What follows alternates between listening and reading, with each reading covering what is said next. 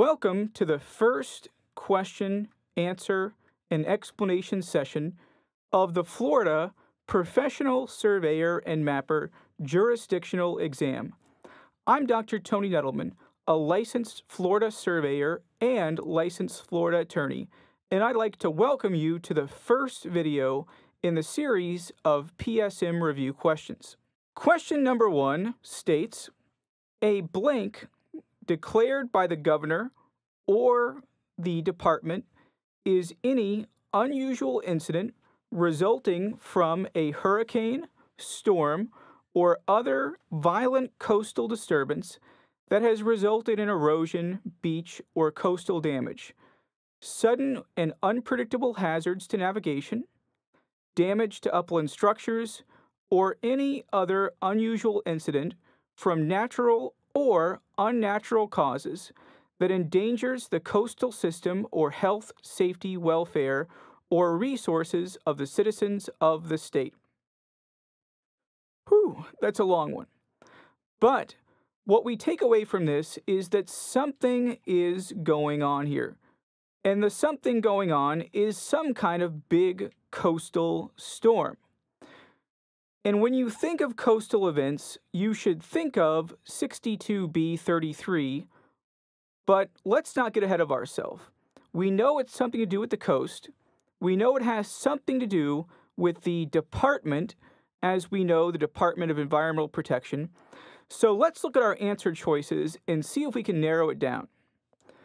Our 4 answer choices include coastal emergency, shoreline emergency, riparian emergency, and coastline emergency. Unfortunately, we are going to have to go directly to the statute and find this definition because none of these 4 terms give us any idea what could be a right answer or a wrong answer, which is a tough question. As I mentioned earlier, when you think of coastal problems, coastal issues, go to 62B33. It's in there somewhere. And in fact, 62B33.014 is our emergency procedures section.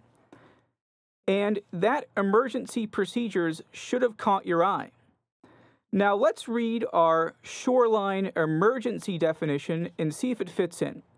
So it says, a shoreline emergency declared by the governor or the department is any unusual incident resulting from a hurricane, storm, or other violent coastal disturbance, etc., etc.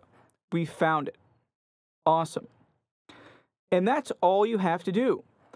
For the Florida jurisdictional exam, they are going to give you questions directly out of the statutes. And you are going to have to be smart enough and quick enough to say, all right, this question is talking about coastal problems.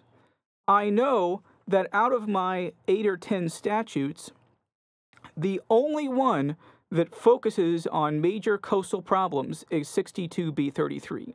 That gets you in the general location. Then it's up to you to read that statute as quickly as possible and find the correct definition. So this is kind of like finding a needle in a haystack. But if you know what statute to go to generally, you can find the answer much, much more quickly. Since we know it says shoreline emergency in the definition, we will select answer B and hit it. Would you like to be fully prepared for the Florida jurisdictional exam? Check out my website, cnettleman.net/FLPSM for online review courses, hard copy, full-length practice exams, and everything else you need to pass this exam. cnettleman.net/FLPSM.